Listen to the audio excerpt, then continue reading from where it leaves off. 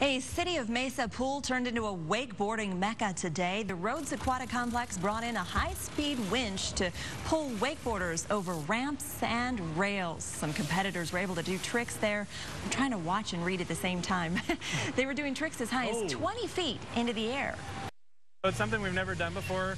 Here at Rhodes, we have the Flow Rider, which is a stationary surfing wave machine. And so it just crosses real well with our wave machine, putting on this extreme sport of wakeboarding. Cool. Wow. Organizers, they're pretty happy with the turnout. They thought they might have around 15 or so competing. They ended up, Jason, with 45. And you know why? It's not something we see too much of around here. No, you don't get a chance to wakeboard much around here. How Look cool. at them go. Wow. Makes me want to get out there. It makes me want to use the pool. Absolutely. Seeing that makes me want to see my chiropractor.